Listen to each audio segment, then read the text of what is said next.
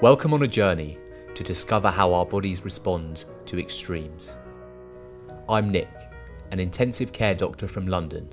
I'm really passionate about treating patients whose bodies are pushed to the absolute physiological limits, needing life support to help them recover. In the interests of science, we explore mountains, oceans, deserts, jungles, and frozen tundras, comparing how the critically unwell struggle to adapt to illness with my body's response to Earth's harshest environments. I've just arrived at 4,000 meters for the first time in this trip. I'm really feeling the altitude. We want to see how my breathing and my heart and my brain respond to this, so we're going to do some experiments. Is that the wrong way? Disaster. I don't know what we proved there. We're going to measure my respiratory rate, how big my regular volumes of breath are. We're going to measure the percentage of oxygen saturations in my blood. And then we're going to do some slightly crazy tests, like a bleep test, to see how far I can push my heart at this altitude. Oh God. Fuck!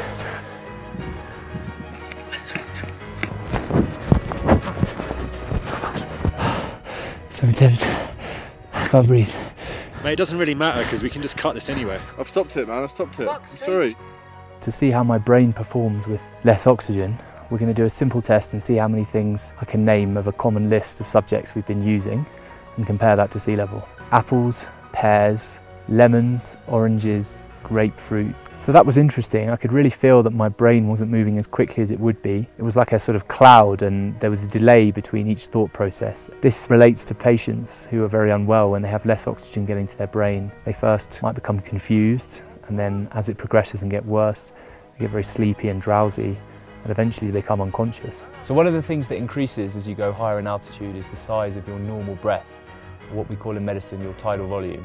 So I've made a crude spirometer to try and measure that using what kit we could find. So that has gone to 550. This is at 4,000 meters. As you gain altitude, the effect of gravity from Earth and the weight pushing down of the atmosphere above becomes less. So there's less air pressure. So for each breath of the same volume, less oxygen molecules are coming into our lungs, which means less oxygen is passing into our blood, so our heart is pumping blood with less oxygen round our body. This low oxygen is detected by receptors within our blood. It leads to an immediate response from our fight or flight or adrenaline system. So our heart rate increases, as does the strength at which our heart beats. So with each beat, more blood is being pumped around the body. We breathe faster, we breathe deeper. These are all immediate changes that help combat being at altitude. Across the globe, humanity has evolved to thrive at high altitude. The low oxygen state has created a natural selection pressure, which has forced humanity to change genetically, physiologically. Where we are in the Himalayas, the two obvious groups are the Tibetans and a subgroup of those, the Sherpas, famous for their mountaineering exploits.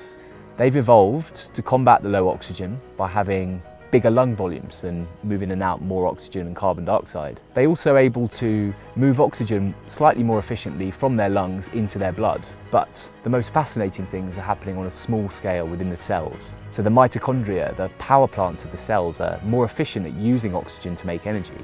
And the blood flow on a small level, called the microcirculation, is improved, allowing improved oxygen delivery.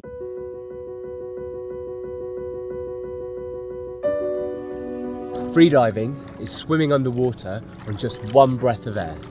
It's been practiced for centuries.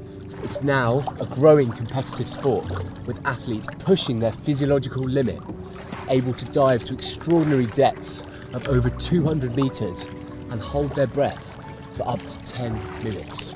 The Sama people are an ethnic group of seafaring nomads who've been roaming the waters of the coast of Malaysia, the Philippines and Indonesia. They freedive for a living, spending hours and hours and hours in the water, and from a very young age. Given freediving is a dangerous activity, it may have led to a selection pressure driving evolution. Recent studies suggest one thing that may have evolved is their spleen. This is an organ that's involved in the immune system and breaking down red blood cells. One of the things that happens when you freedive is it squeezes, it contracts, putting more red blood cells out into your circulation. So some recent studies suggest that the genetics of these amazing people, the Sama, have evolved and changed over time, giving them bigger spleens. So more work is needed to fully understand this, and it may have implications in modern medicine. To approximate the residual volume, I'm going to use one of the gas laws called Boyle's law. What this says is if the temperature remains the same, pressure is inversely related to volume. Put another way, if you double the pressure, you halve the volume, and vice versa. So out here in the water, what I'm going to do is dive to 10 meters, where the atmospheric pressure is double. So at the surface, we have 1 atmosphere. Every 10 meters that you go down, you add on another atmosphere. So I dive down to 10 meters, I'm going to blow out all the air in my lungs, leaving just the residual volume at 10 meters. I'm then going to come up to the surface, and as I do that, that 1 residual volume is going to double in size because I'm halving the pressure. So the volume will expand. It will then let me blow out 1 residual volume, and we'll measure it here on the surface. To demonstrate Boyle's law and this concept, we're going to take 2 bottles down to 10 meters. Both are the same volume at the surface, but one's filled with water and one's filled with air. And what you should see is as the pressure doubles, the volume of the air-filled bottle will halve, but the other one will stay the same. Blackouts are one of the risks associated with freediving, and they occur when not enough oxygen gets to the brain. It's interesting that they occur near the surface, and they're called shallow water blackouts. And the reason for this is to do with pressure. As you go deep, pressure in the chest and on the lungs, and therefore in the oxygen, the partial pressure of oxygen increases, so you actually have plenty of oxygen at depth. But as you come to the surface and that pressure reduces, the amount of oxygen getting into the blood and therefore into the brain reduces, and it can reduce quite quickly as the pressure changes. People black out near the surface. This is actually relevant, or the pressure changes are relevant to our experiments and work at altitude as well, because altitude is high, but the pressure is lower, and therefore that's why the oxygen's low there as well. So these two are linked, so linking the deep water and the high altitude.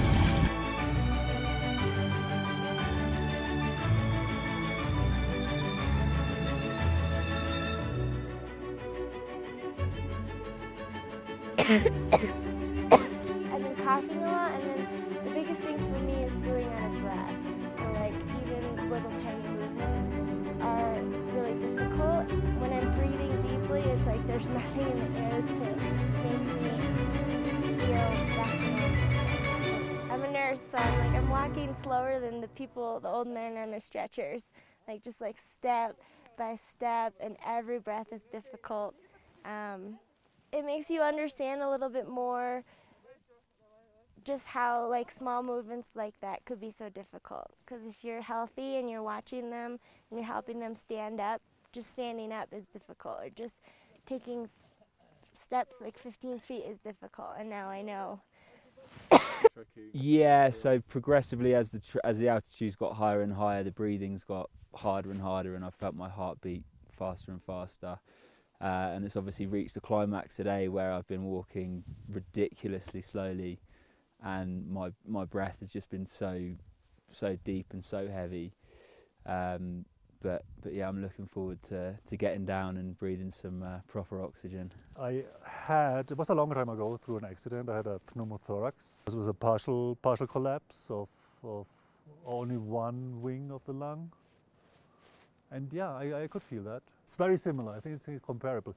You try to breathe, but you don't get enough oxygen in your body. I think especially in competitions, people tend to push themselves beyond their limits because they want to reach a certain number, a certain goal. For example, a national record or a world record. So that's why people black out more in competition. There's always a relaxation aspect in the discipline. It's similar to relaxation, to yoga exercise when you start to decrease your heartbeat. So I would summarize that as a well-being attitude that you will not get with any other sport. If you do a marathon, there's no way you're going to get some well-being. It's always fighting. It's very hard to run or even swimming. But in freediving, before you become a very good freediver, you need to learn how to relax and how to decrease your heartbeat.